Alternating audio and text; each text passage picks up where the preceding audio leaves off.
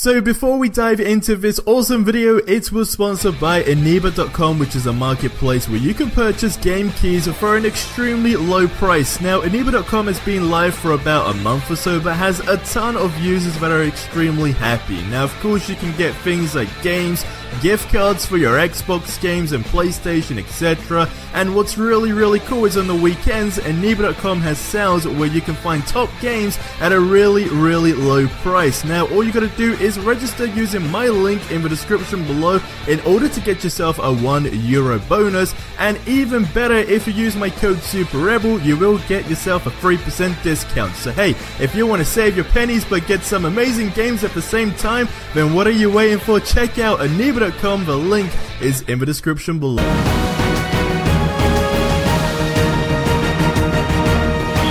What is going on, guys, and welcome back to another video. So about a month ago I shared some footage from an early build of Spider-Man PS4, and it had everyone talking as there was basically this really great takedown that was removed, but it prompts you to press a button to punch an enemy in the face whilst you have mounted them, almost like in WWE mounting someone on a turnbuckle. It was literally that cool, and of course because it looked so cool, it was removed, I'm assuming. Alright, that is probably the only reason it was removed, because no one has the answer to that question, and Insomniac never, still up to this day, gave an official reason as to why they went ahead and removed that, and of course I just assumed it will be something they will be saving for the sequel. Now what we have today is even more before the final version of Spider-Man PS4, and as you see on screen, the main part is the symbiote suit as you see in this image. Now to give you guys a breakdown, this comes from a site called Additive, and it says some details such as client being Insomniac Games, the project date for the game being 2015 to 18,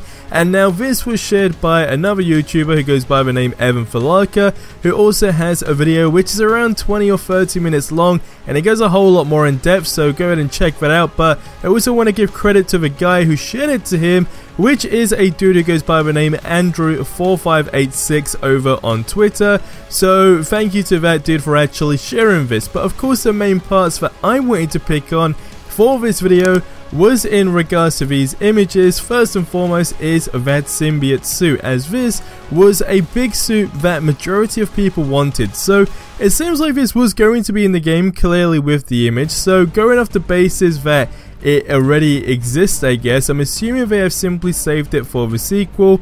No idea where they are going to be going with the sequel. Of course, we've had small teasers and what be it, but nothing really official as it stands.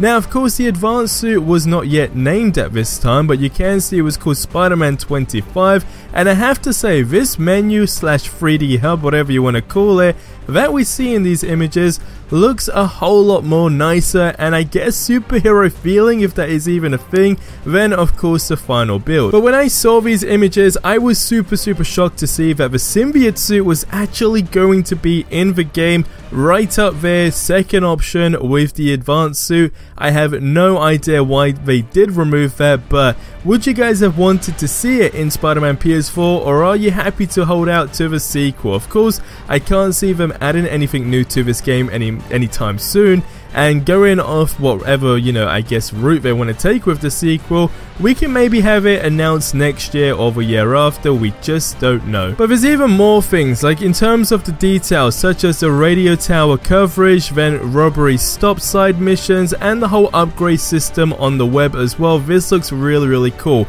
Even in terms of the gadgets, the amount of detail just being pointed out, such as what we see here with the electro web, etc. Of course your Spider-Man would be in different suits, right, which would be really cool. So you'd have your badass character in the corner with all the great suits you've unlocked, and then this really detailed upgrade system that just looks nice. So I think this would have been a really neat feature. Now what's also cool is this image you see of the combat in the HUD, and of course Spider-Man swinging. You see below it says 4 miles and then 85 miles per hour.